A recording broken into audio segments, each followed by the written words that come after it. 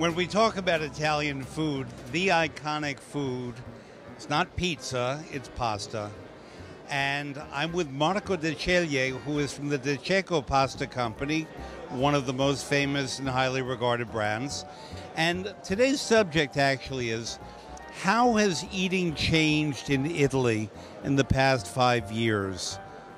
Well, certainly the Italians are becoming more concerned with diet, and they are also becoming to experiment more with non-Italian food. So I would say that the traditional Italian meal composed of 3 courses, a pasta course, then a protein course, and then with vegetables and then fruit, is probably changing, especially in the big cities where working people need to have a lighter lunch. But having said that, certainly pasta is still in the very heart of the Italians. The Italian pasta course has a different relationship between pasta and sauce than like the American will like it. So when you think about a lot of pasta, you have to think that there is much less sauce in an Italian dish preparation. But having said that, certainly going for more pasta, or sometimes going for less pasta but you want more taste, because that's the only thing you are eating for that lunch, for example, as changing the recipes and making a bit them interesting in a sense. People are looking for more spicy or more flavored recipes. Does the presence of people, immigrants to Italy, legal and non-legal, what impact are all these people having on Italian flavor, but also on food preparation in Italy? Well, you're touching a very important issue.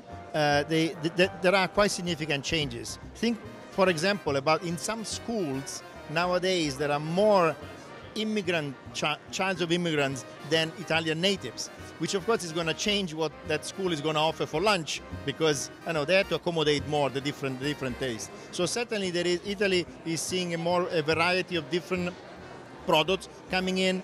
Are there significant regional differences now in terms of the way eating has changed, let's say from Milan to Bari or Naples?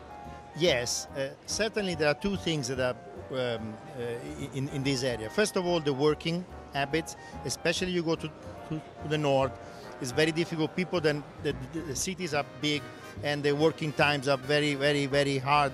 So people cannot go home to have lunch, and that of course changes a lot the structure, especially of the lunch. Dinner might be different, but lunch is changing. The second factor is also more in the north, women are working, which is a very positive trend, but of course women have less time for the food preparation at home. So this is a striking difference between the north and the south of Italy. Do we see an increase in food preparation by men at home? Oh yes, some. I mean, I myself lived alone for many years, so I know how to survive. I know how to go by with some nice food.